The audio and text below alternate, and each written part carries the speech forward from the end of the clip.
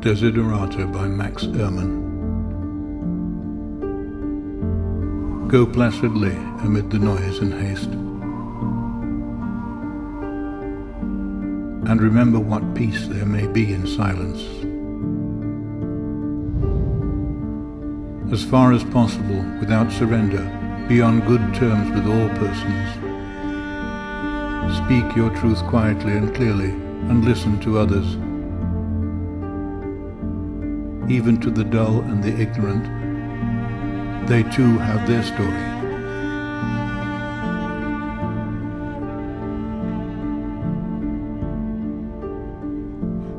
Avoid loud and aggressive persons. They are vexations to the spirit. If you compare yourself with others, you may become vain or bitter. For always there will be greater and lesser persons than yourself. Enjoy your achievements as well as your plans. Keep interested in your own career, however humble. It is a real possession in the changing fortunes of time. Exercise caution in your business affairs, for the world is full of trickery, but let this not blind you to what virtue there is. Many persons strive for high ideals, and everywhere life is full of heroism.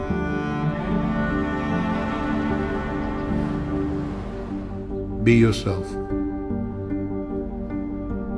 Especially, do not feign affection. Neither be cynical about love, for in the face of all aridity and disenchantment, it is as perennial as the grass. Take kindly the counsel of the years, gracefully surrendering the things of youth. Nurture strength of spirit to shield you in sudden misfortune. But do not distress yourself with dark imaginings. Many fears are born of fatigue and loneliness.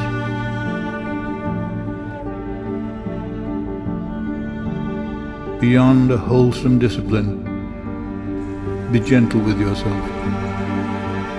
You are a child of the universe. No less than the trees and the stars. You have a right to be here. And whether or not it is clear to you, no doubt the universe is unfolding as it should.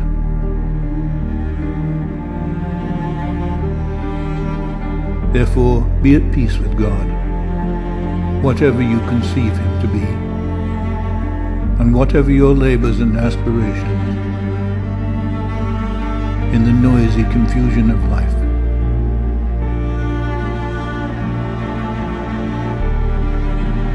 Keep peace in your soul. With all its sham, drudgery, and broken dreams, it is still a beautiful world. Be cheerful.